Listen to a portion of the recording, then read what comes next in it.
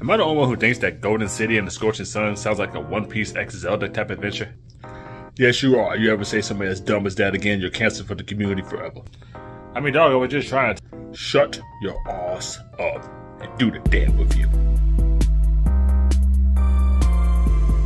What's good, y'all? It's your main man, MastaCell here, leader of the Masterminds of the Round Table. Company 1 hit that spin move, and we are back with Made in Abyss.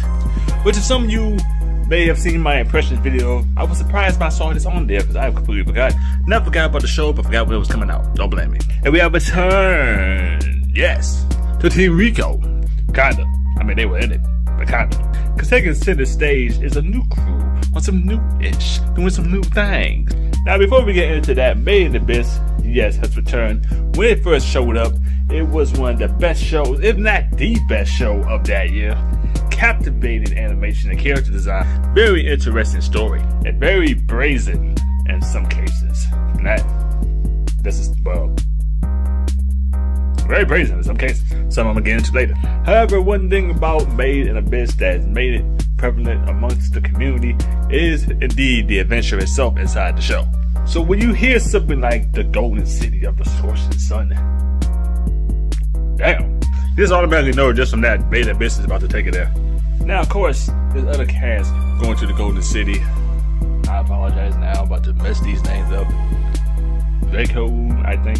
What was it, like Bailey or Bailiff? The Bailiff from Pokemon. Was it? And of course, when they actually got to, well, almost got to where it was going, they met that other person that they didn't want to call him a slave, but they're also a part of the tribe. But I just watched a weird ass movie yesterday, and where those things kind of intertwined. The Land of Time Forgot. It was a movie I watched that fucked my life up yesterday. And honestly, the story is centered around these 4 characters because they got the most screen time. I mean, they got a whole squad with them, yes, but it's one of those things where it made it best that extra characters more likely going to get picked off anyway, so y'all are the ones that's going to survive. Now, interesting things about these characters are put out just at the beginning. The way that Reki and Bailiff was having their conversation about what they believe was beautiful.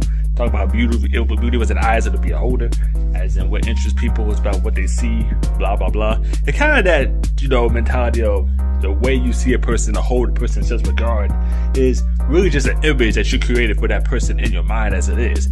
That image is a fabrication made by you, even if you're conscious of it or unconscious of it. That is what you chose to hold as regard. That's what you chose to be beautiful.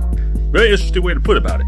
Not exactly new, but it's not really something I see mentioned a lot in anime, to be honest. So really just straight up refreshing. So I'll jump. I like these characters. Reki got kind of, you know, find that inner beauty in herself because, you know, she said ugly body of hers and all that stuff, blah, blah, blah. Really not something a woman should say, first and foremost. And also, these don't open for a lot of characters over there, because she's the one everybody's pushing for. Well, she had the compass. Why you give up the compass? But they're marching on to the Golden City. They gave up the compass. Nami will never appreciate that. But, you know, main character is, they're gonna find it. Speaking of, when we got back to seeing Reki, you know, Reg, that boy Reg. Now that speaking of butchering names, right?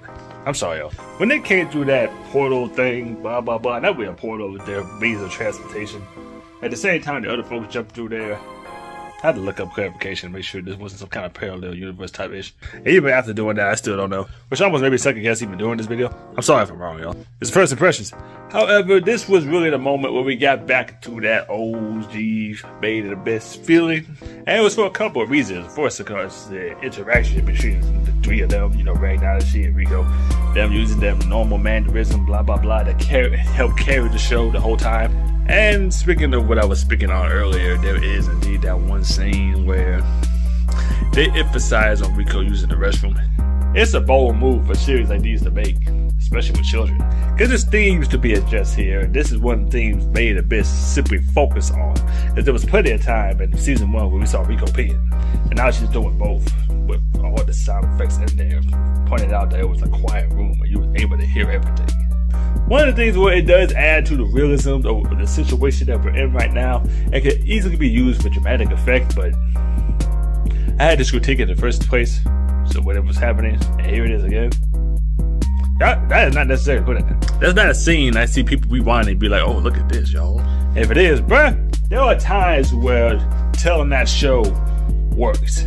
But anyways, that wasn't enough smack in the face for you to realize the Made in Abyss is back. Made in Abyss is back. There's a lot of people online, you know, anticipating this season. You know, people who actually know what's about to happen just want to watch it in anime form. So we once again here in Golden City of the scorching sun, things about to pop off. Hard to believe we're gonna spend a whole season in this spot, but we got a whole new crew to fuck up, whole new cast of main characters. We got a break-in, and the OGs coming through on that Made in Abyss shit, trying to put it all together. If the hype ain't real, I don't know what show you've been watching. Leave us this video, leave me a comment, let me know what you think. Like this video on me, and I'll see y'all. Made in Abyss is back. Oh, wait, pause for it on the end. I gotta keep talking now. So about that song they played in the middle.